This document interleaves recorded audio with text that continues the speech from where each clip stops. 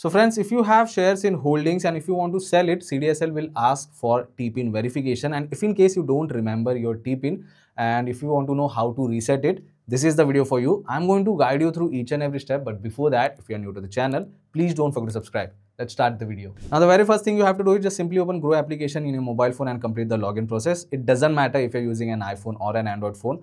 The process is going to be same. Now, once the application is started, make sure you have selected stocks and then go to holdings option. Now on this particular page, you can check out all the shares which you have.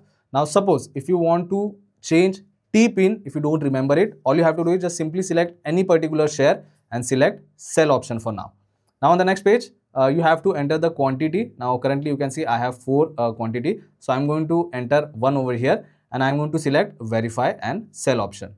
Don't worry, we are not going to sell it right away, but it will take you to the next page where it is asking for TPIN verification. Now, if in case you remember your TPIN, you can simply select verify with TPIN option, go to the next page, enter the TPIN and complete the verification. But if you don't know your TPIN, then you can select I can't find my TPIN option. It will show you a pop-up screen saying that set your own TPIN. If you want to set your own TPIN, tap on that particular option.